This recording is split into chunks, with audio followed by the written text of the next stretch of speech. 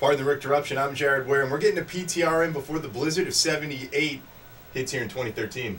Pardon the RICterruption, I'm Dan Cherish. What better way to spend the day in the snow than watching some Pardon the RICterruption? Get yourself a nice little hot cocoa, maybe put some extra marshmallows in there, drink that. Maybe throw watch a little PTR. Throw a little. Don't shovel. A little nip in there, in the hot chocolate. Well, yeah. Get you feeling good. Yeah. Get you excited. So we got 10 topics here today, as always. Throughout the world of sports, we're going national, international, Super Bowl, all sorts of stuff. And also, if you want to join the debate at home, hashtag Big Bad Voodoo Daddy.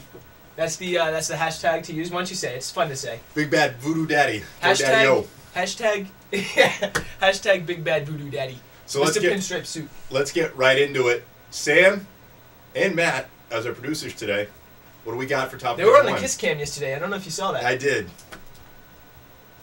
So, first topic, where does the Super Bowl rank all time? We were watching this game together. Third quarter comes around, power outage. We're going, this game is awful. Let's leave. By the time we got home, things had heated up, totally changed. Where do you have it in your Super Bowl rankings? First of all, remind me to tell you of a great Harlan call on the radio from that drive.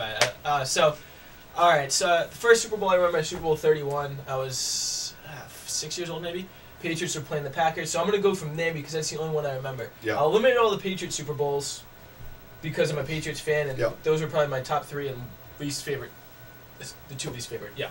So I think this one it's very good. We've got some great games over the last few years, competitive games. Yep. But it's not my favorite Super Bowl of all time. My favorite one was, obviously besides the Patriots, was when the Colts lost to the Saints. Okay. 31-17, Super Bowl 44. I'm not a huge Saints fan, but I was jumping on that bandwagon at that point because the Pats had been eliminated. The Colts, obviously, it was Manning versus Brady at that point. Yep. Manning could surpass Brady of greatness, Yep. even though he only had 2 Super Bowls if he won that, compared to 3 for Brady. So that was my favorite because Manning threw that pick to Tracy Porter, and then he had to see Manning run and try to tackle him, but some defensive lineman just shoved him right out of the way. It was just great. And also the 2 plays that stand out in that game, the onside kick to start the second half, brilliant move. Yep. Hank Basket, you got to catch that. And then the Lance Moore 2-point conversion. I told you this the other day when we were doing our live WXM broadcast. One of the most underrated catches in all of the NFL's history was that Lance Moore 2-point conversion. I just went on a big-time rant. I got to go Titans-Rams. That was a fantastic game. That kind of gets lost in the mix, has one of the great sort of moments in Super Bowl history. Kevin Dyson coming up short, getting tackled, stretching.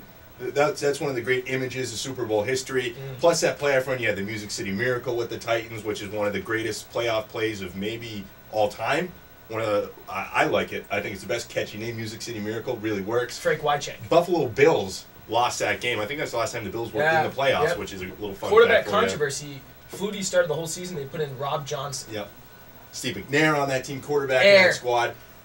Expansion team, not really an expansion team at the time, but they moved from Houston, so they were kind of the team to like if you were, an NFL fan, you were really rooting for them in that game. But the Rams that kind of started their dynasty and boosted Marshall. Well, not dynasty, but that period of dominance. Even though they only won that Super Bowl, but they had really launched them from average team to one of the better teams in the NFL for a few years. And then it exploded the careers of like a guy like Marshall Faulk, Kurt Warner. Those guys went from just guys in the NFL to all of a sudden Marshall Faulk's a great player, even though he was tremendous in Indianapolis before that, and Kurt Warner became a pretty good quarterback. So, great Super Bowl. Watch that one. Probably the first one I got to not the first one I got to stay up for, because I did get to stay up for that Packers Pats game, but I was super young. I don't remember any place from that game whatsoever. Yeah, that was the first Super Bowl I stayed up for the whole thing, Super Bowl 34. So, let's go to top number 2. All right, so the final play of the game, when the Niners had the ball, was that 4th and goal from the 5-yard line. Yeah. Rush comes in. You could have maybe said offsides there. Yeah. But Colin Kaepernick has to throw it up. Was clearly getting held past 5 yards by Jimmy Smith. Should the refs have thrown the yellow flag? It's a tough situation to throw a flag, but in my opinion, that was a holding. And I saw someone on Twitter put, if that was a Pats defensive back, the flag would have came out so quick it would make your head spin. How many times did we see that exact play from a guy like Kyle Arrington or Devin McCourty, and we see a flag and it's like, okay, the cornerbacks are awful. That, to me, and I've only saw it the time they showed it live in the replays during the game. I haven't watched it since. Looked like a hold to me. The ball landed out of bounds, but it wasn't like 20 yards out of bounds. If he would have gotten a good jump, Probably could have caught that. Would have been close if he would have came in inbounds, but I think you got to throw the flag there. It would have been tough on the Ravens, but you got to D him up properly. So I'm saying it was a holding. It was close. It was really close, but I'd say holding. Yeah, I'm going to disagree with you because I thought the ball was too far out of bounds. He maybe could have caught it, but I don't think he would have got. I think he could have. I think he could have. I don't think he could have. So I agree with the ref's decision. Like I like to let him play the further you get into the playoff situation, even though, I mean, you got to abide by the rules, but still, I think it was out of bounds, and maybe you should block somebody, and Kaepernick could have had more time to throw the ball. And that would have been. Well, that was the play. That looked like what they were going for the entire time, which is it's a stupid 4th and 5 call. Yeah, really awful play call. But he got mugged. He got 2 hands were grabbing him. It wasn't. If I would have said he just had one hand, maybe that left hand was grabbing, but he had left, right on his hips. So it's tough. The more Phil Simms saw it, the more he was confused. Phil Simms is always confused. The more he watches football, the less he knows about the sport. Is what it seems like. Heard some rumors. I read on I think it was the Sherman report. CBS considering getting rid of him, but by the time they get to Super Bowl, the next go around, so we might see a new guy with CBS. Dean Diorf is the number 2 right now. Who is his the Sherman report's number 1 target to replace him? Peyton Manning. Peyton Manning. Topic number 3. Super Bowl 41 MVP himself. That would be great. They would be a great tandem. It would be good. Because looking at his chops for Peyton Manning. It'd be fantastic. Love Peyton Manning as a character. So, we talked about the holding. We saw the reaction from Jim Harbaugh. You get a little picture of it right there. Guy went nuts, which is not the first time we've seen him go nuts and lose his mind. We saw his brother yell at the guy who was just telling him the situation with the power outage. Yeah. He freaked out. So the two of them can throw a hissy fit. But is Jim Harbaugh the biggest crybaby head coach of all time? That picture's just great. Yeah, that was like for 45 seconds. Yeah, it was 45 seconds to a minute. Jim Harbaugh.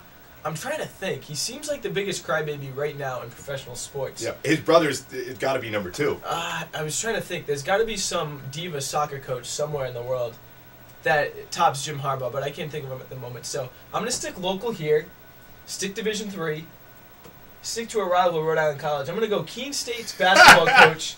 I believe his name is Rob Colbert.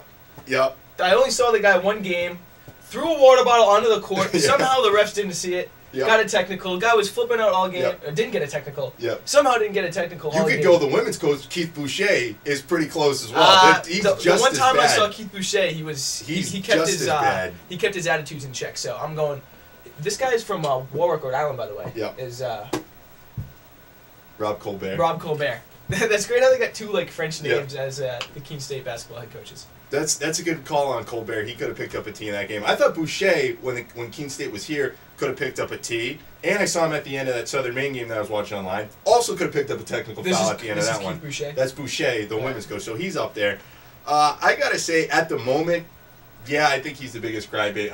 No other coach would do that. Obviously, they voice their opinion. They'd be upset. Maybe you get the hat throw.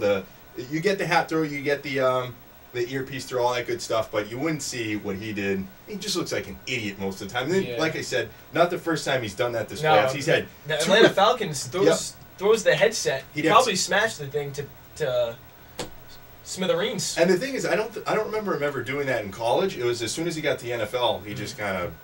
But at an institution like Stanford, you gotta present yourself nicely. So that might have been it. You got a shorter leash in the NFL. Yeah. He could have stayed at Stanford probably until he dies. Yeah, probably. All right, so this is one of the hot commodity topics in sports right now. We love talking elite quarterbacks. Who is elite? We will tell you whether Joe Flacco is elite. Jared? No, I don't think he's elite. Okay. I think he had a great playoff run. And I think very similar to Eli Manning's first Super Bowl run where his season was just all right. Then he had a great playoff run, won the Super Bowl. Wasn't considered elite then he wins his second Super Bowl, and it was, okay, this guy's pretty elite. Even though his numbers are just all right, I don't think Eli Manning has tremendous numbers in the regular season. But you win 2 Super Bowls, you make a couple good throws in those games that are, maybe the 2 greatest catches in Super Bowl history, you're going to be elite. So Joe Flacco, at the moment, nice quarterback, had a great playoffs, didn't turn the ball over at all in the playoffs, which has been his Achilles heel. But before we start paying them the same way we played Brady and Manning, which is what his agent wants, how about you have a good regular season as well, and maybe lead your team to another deep playoff run, even though he's done that a few times. But I think Flacco, not elite yet. Just looking at him, you don't think, watching him play, you don't think, yeah, that guy's as good as Brady, Manning, some of those guys. All right, it depends Rodgers. Personally what your Luck? definition of elite is. No, not Andrew Luck. I think Luck is better than Flacco. My version of elite is pretty much Brady, Rodgers, Yeah. Peyton Manning. Breeze. So I don't, Did you say Breeze? I didn't say Breeze, no. I would put Breeze in there. I didn't say him. Yeah, he's Well, I on know like, you didn't he's say him, like but on I the would put bottom, him in that group. Bottom rung. Breeze is elite. Low elite.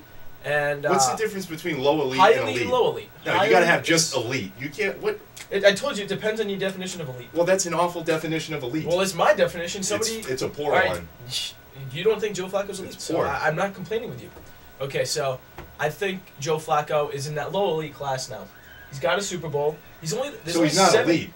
He's not high elite. So elite is like right, an echelon by itself. You know. All right, fine. These pro elite guys are the elite guys, and then the Breeze, the Roethlisberger. Next tier. Next tier, okay. and we that's where I have him. That's where I have him. So I think you got to put him in that top 7 with Eli, Breeze, Roethlisberger, because he's got a Super Bowl now.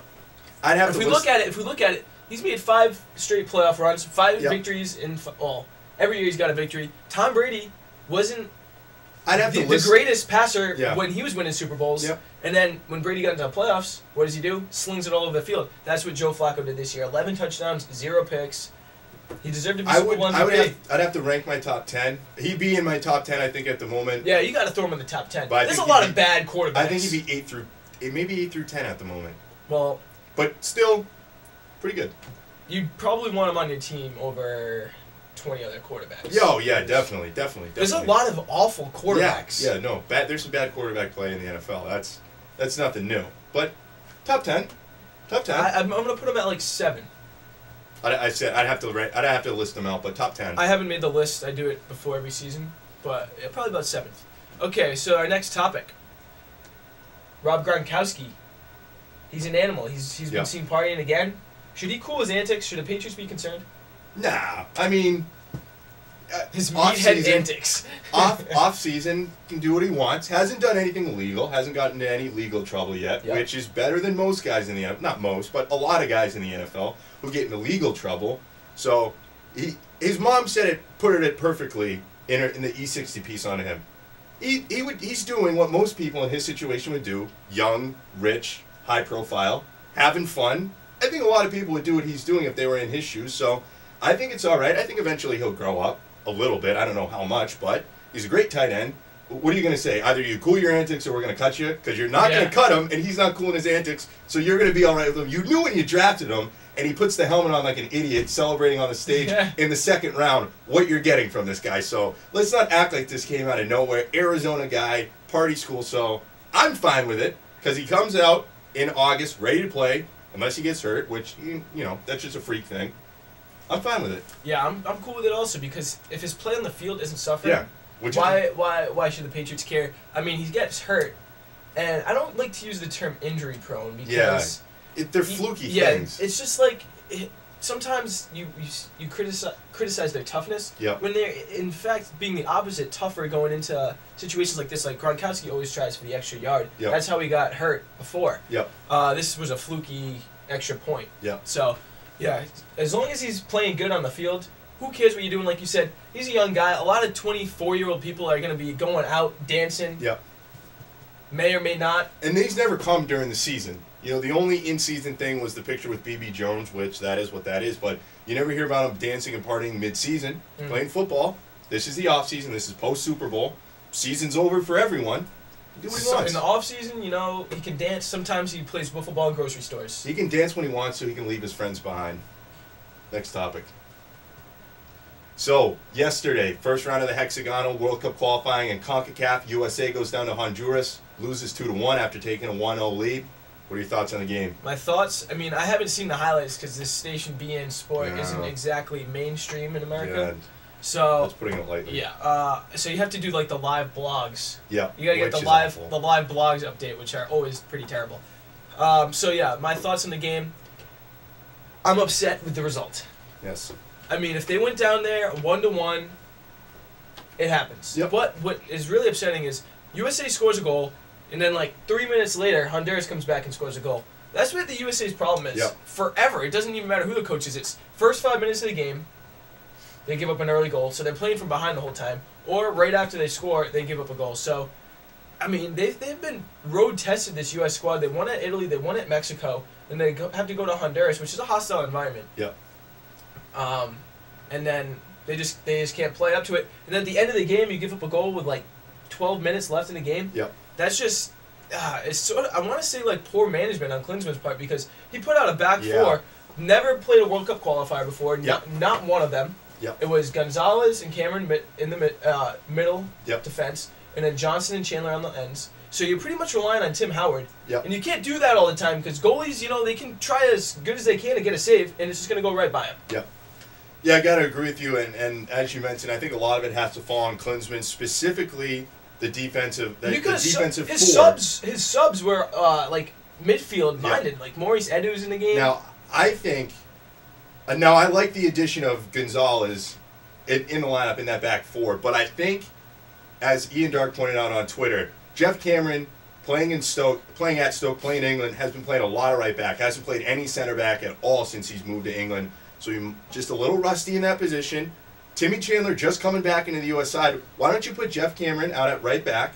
That's a fine position for him. Plus, that gives you a bigger, stronger body on a tough road game where you're going to have to defend more. You put Bocanegra in as well. You get a veteran leader in the middle of your defense with Gonzalez, two big, strong guys in the middle. I think that would have been a little better than forcing Chandler in and then kicking Cameron inside with Gonzalez, who they barely played together as a center back player. I think this might have been the first game they've played together as a center back pairing. So I would have gone Bocanegra, Gonzalez, Cameron, Fabian Johnson, obviously at left back. I think that's a better. That's going to be for the U.S. squad. I think defense and strikers. Which when was the last time a U.S. striker scored a goal? Yeah. It's sort of part of the formation when they play with one striker, which I've never been a fan of. But you can't really play on the road with two strikers. You gotta pack the midfield. You probably need 5 midfielders in road games. If you want to win, you gotta score. It's true, but you can score with one striker up top. A lot of teams do it. Barcelona does it. Real Madrid does it. They have pretty much the best strikers in the world. Yeah, well, the U.S. they do. It's possible. Luxury. There's a lot of teams that play with one striker. It's the preferred. I'm not a fan of the one striker. Either way, but.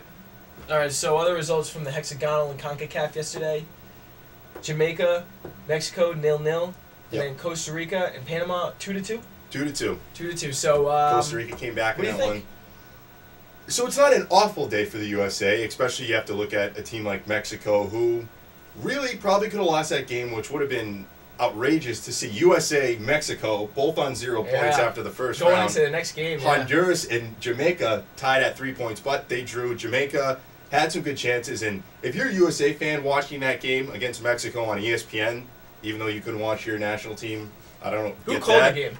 Two Spanish guys. All right. And they had John Sutcliffe as the field as a who has like a crazy Spanish accent. All three of the guys had Spanish accents. Yeah. John Jamaica looked pretty good. If you're a USA fan, you have to be saying the Jamaica game's not going to be easy. We lost to Jamaica in the round before, so Jamaica can play. Went into the Azteca, drew in the Azteca, so the U.S. can't even do that. That's tough. Jamaica's going to be pretty tough. Costa Rica and Panama 2-2, but I don't really think either of those teams on the road. Obviously, they'll be tough, but coming stateside, I don't think either of those two teams really stand a chance. But I think Jamaica, whether on the road or at home, especially on the road because that field is awful, Jamaica's going to push the USA. So not the worst day of results for the USA because Mexico only picked up a point, and that's really who you're chasing in this group. Yeah. Regardless of their first game performance, but long way to go. My prediction: USA finishes behind Jamaica. Wow, that's a bold prediction. Yeah. I mean, looking into this, you thought Jamaica was going to be the team that, not you could beat up on, but the easiest team in the group. Yeah. There's always a team you can beat up on, yeah. But this time, it seems like you got the best 6 teams in the this is region. This is going to be good. So, yeah, Jamaica on the road, it's going to be tough. But I'm just looking ahead to this next game, which is against Mexico. Mexico has 1 point. U.S. has nothing. Yep. Is this one's in the Azteca? Yeah, this is in Azteca, so... Uh-oh. The U.S. is looking at going 0-2 their first 2 games. The only good thing watching that game, the game went deeper and deeper into the game, stayed at 0-0, the Mexican fans completely turned on their home team. It was ridiculous. The Mexican fans are just so Ned. They're cheering Jamaica every time they complete passes. It was nuts. It was unbelievable. That's so great. that's got to be the game plan. Keep it tied 0-0. Hope the fans get on them, and then maybe you steal a goal. But yeah, exactly. I mean, the U.S. has never done good in Azteca. No. Never, ever. I mean, they have that crazy altitude change Yep. where it's like over a mile above sea level Yep. there. The fans are just tossing batteries onto the field. Yep. Or bags of urine, I've heard. So it's just, you got to get those police guys with the shields Yep. that sort of try to protect the U.S. players, but they still can get hit. Yep. You know what I'm talking about? Yep. It's crazy. Crazy environment down in Azteca. And you got to give some props to the American Outlaws who travel all these games. Sticking only 30 Jamaican fans in the Stadio Azteca. They had a shot of them. They were all packed together. It was hilarious. They must have been getting bags of urine and batteries thrown at them too. They escorted them out of the stadium before the game was over. It was still 0-0. So that kind of is awful if you're a Jamaica fan. Yeah, you have to get escorted around. Next. You probably get the bus, you know, if you park your bus and you're a fan, you could probably get the fans like trying to push the bus over, which is funny because the fans will be on both sides of it, and then if it falls, a bunch of fans die, and then you can't have any more home games because people will ban it. Just thought of that. Next topic, sticking with soccer, World Cup 2018, moving to Fox. 2014 will be with ESPN, so cherish your Ian Dark and Steve McManaman while you can. Well, it'll probably be Ian Dark and like Taylor Twellman, but the final probably won't involve Twellman, but who cares? You know who called the last final of the World Cup on ESPN? It was the USA games were on ESPN. Yeah, no, but this the World Cup final, Spain versus Netherlands. It was not Ian Dark. It was probably like Clive Tilsley and Andy Gray. It was no, that's a great team.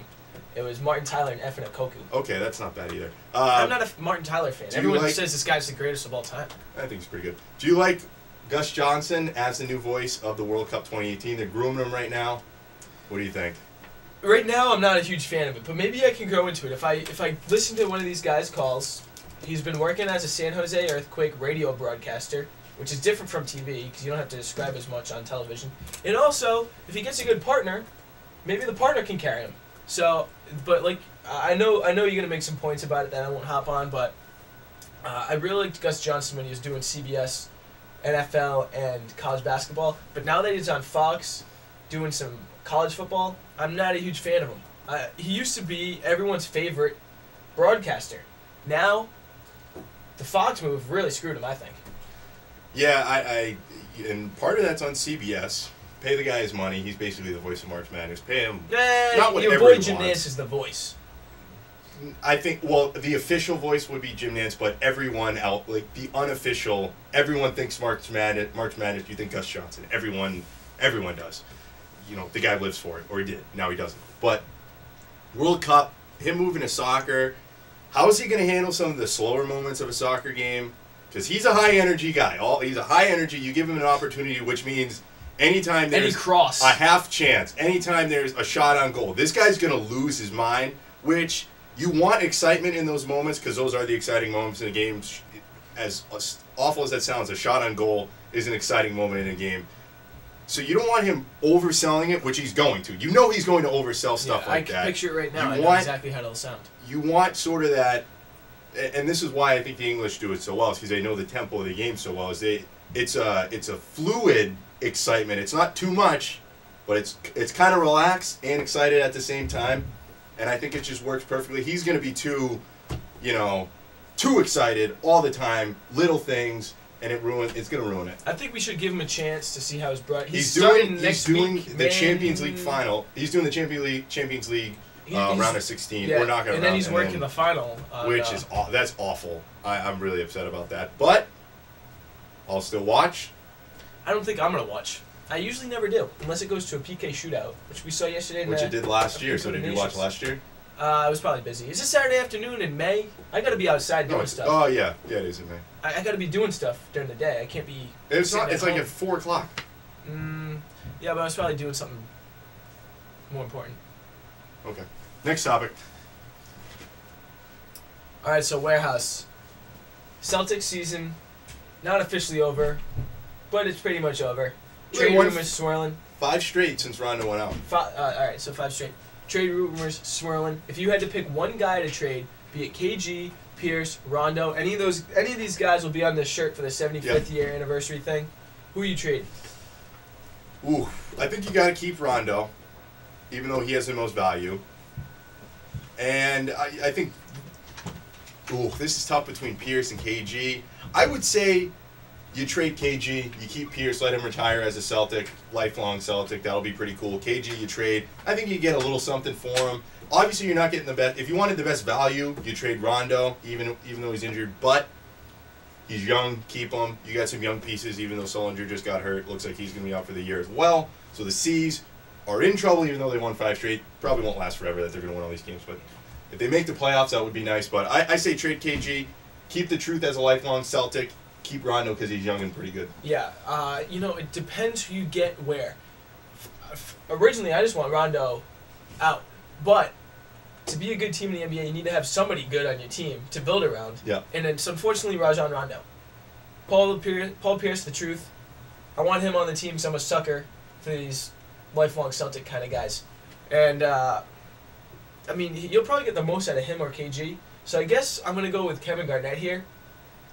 He's not one of these lifelong Celtic guys. Yeah. And, you said Sullinger is a guy who's pretty much is comparable to Kevin Garnett. But now I'm changing my mind. I'm going Rajon Rondo. Screw it. Okay. I want to trade Rajon Rondo. You're not going to get a lot for this guy because nobody likes playing with him, it seems like. Nobody likes coaching him, it seems like, even though Docker is really the only one that's coached him. And his skill set is pretty much set for the Boston Celtics, I think. So if you can trade him and maybe get another point guard who can actually shoot, yep. I don't see why you can't do that. Rondo having his best shooting year. Was. Whatever. Okay. Just trade pointing that out. Rondo Throwing it out there. All right, final topic of the day, National Signing Day. Yesterday, Ole Miss, 5th-ranked recruiting class in the country, #1 class. Obviously, Alabama, obviously. I thought Ole Miss was #1. No, Ole Miss was 5, Alabama was 1, which we all know how that's going to turn out in about, I can't even say 3 years. We know they're probably going to win a national title next year and the year after that, probably the year after that, maybe the year after that, who knows. But if you're the #1 recruit in the country, as we see, #1 recruit in the country there in the top left, Robert Nkemdiche, went to Ole Miss, brother goes to Ole Miss. How would you announce your school on National Signing Day? You got to get creative with it. Yep. And these players are semi-creative when they get the hat set up and you have the 3 hats. You're like, I'm gonna pick. Okay, but I got 2 ways. And one is if I have 2 schools, and one is if I've narrowed it down to 3 schools. So which do you want to hear first? Dealer's choice. Give me a choice. Dealer's choice. All right, we'll go with the 3 school first. Yeah. Give me the 3 schools though. I don't know what would your 3. Just give me 3 schools. Florida, Alabama, Georgia. Okay, so if you get 3 schools, obviously you're at one of these town bars or something. Yeah. You're at your town's favorite restaurant. They got plenty of TVs because probably a sports bar. Program into it like you get at the stadium the race between the Florida Gator, the Georgia Bulldog, and the Elephant Alabama Crimson Tide. Get them on the screen. Play one of those races where you have to guess who it's going to be, and everyone takes a spot in the lead, and then 2 of them trail, and then the guy comes back in the first, and then the winner of that's the school that you're going to. Everyone turns around if they looked on the screen. You got a hat of whatever team just won that race. Yeah. Say it, or a hat of whatever team just won that race. So we're going to go 2. Yeah. If I have 2 schools, 2 choices I'm going with, give me 2 new schools. Let's go Ohio State, Michigan. Okay, if it's between Ohio State and Michigan, you get your mom to bake 2 cakes. One shaped like the Michigan M. Yep. The other shaped like the Ohio State O. That's a lot of work to get the O. No, we can just do a. All right. Mom can bake them. Moms can bake. Mom can frost them. Mom will frost it. So, camera's on you.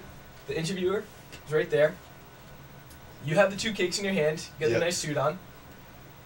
And all right, so it's time for you to announce what school you're gonna go with. Take the school that you don't want. Throw the cake on the ground. Start eating the cake that you're actually going to. I'm gonna attend the University of Michigan. Right. Start eating the Michigan cake, and then. If you don't eat all of it, you can share with the rest of everybody. That's a good call. What do you think? That's 2 creative ideas that I don't think anyone's tried before. I don't think anyone's just done either of those. I do have to say, I do like Mr. Nkemdiche's move, breaking out the suspenders and bow tie. It's a good look.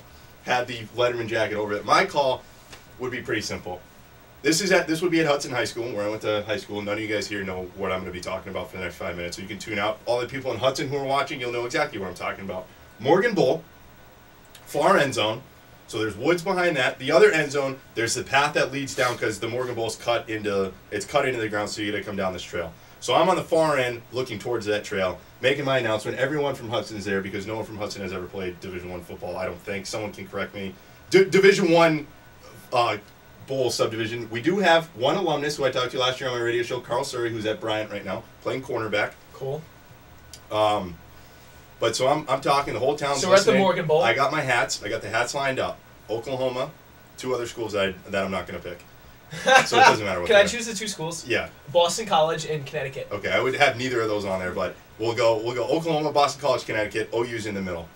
I'm giving my speech, doing my spiel, thanking people that I really don't want to thank. Then the marching band comes down the tunnel. The Hudson marching band? The Hudson band comes Okay. down the tunnel, playing the Oklahoma fight song. Da da da da da da da da. Da, da, da, da, da, da, da. They're playing. I'm going, what's going on here? What's going on? No one from Hudson knows the fight song. They're going, what's going on? What's the band doing here? I take the hat, put it on, and then I start singing the fight song, Oklahoma, Oklahoma, Oklahoma, Oklahoma. And then it keeps going. And then it's Boomer Sooner 7 times. I'm sooner born, I'm sooner bred, and when I die, I'll be sooner dead. Rocklahoma, Rocklahoma, Rocklahoma, okay you. And then it's the end of that. That is how I would choose. I thought mine were great. I thought mine were really awesome, but that definitely topped it. That's how I would do it. And then ESPNU would freak out. You get all those guys back in the studio. See, you should probably... that's yours, but we should probably start a business for these recruits. Yeah. Give me a creative thing. Because these guys, this is on, all these are televised. This thing, everyone knew the night before, 7:30 ESPNU, Robert M. Kemdiche chooses his school. I was asleep for it. I obviously wasn't going to wake up at 7:30 for that. 7:30 a.m.? 7:30 a.m. You got to get those things in early. Got to get your letters of intent in early. Great story. Kid chooses his school from Miami, decides to sign for Arkansas. Mom says, no, I don't want you going. Doesn't sign it. You have to get your parents to sign it unless you're over 21. You shouldn't be over 21 when you graduate high school. No one knows where he's going to school. Pop signed it today. All right. Didn't know that. Yep. So we got to thank Sam Allen, Milka Tolich, Matt Furtado for helping us out today on the PTR on Pardon the RICterruption. I think I'm all set with things I need to say for this week. Tip your waiters. Don't die in the snowstorm. Tip your waiters in this snowstorm for coming to the restaurant that you're at. Tip them extra. Bye. I think Hillary thought of your best.